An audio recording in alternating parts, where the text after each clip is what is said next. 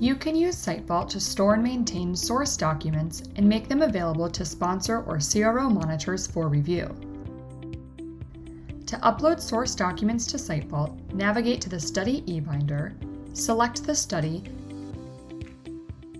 and click Bulk Upload Source Documents.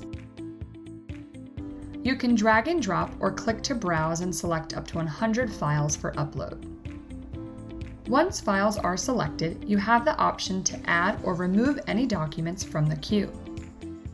You can also preview the first page of a PDF or image file from within the upload window.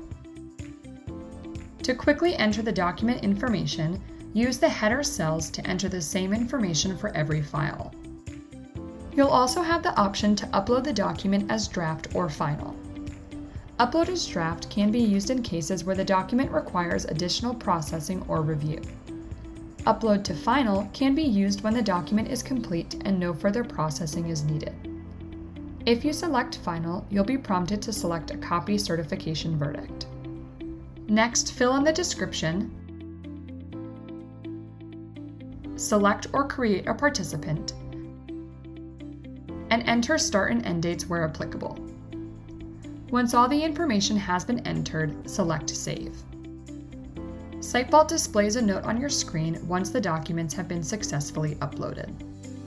For more information on how to upload source documents, check out our Help Center.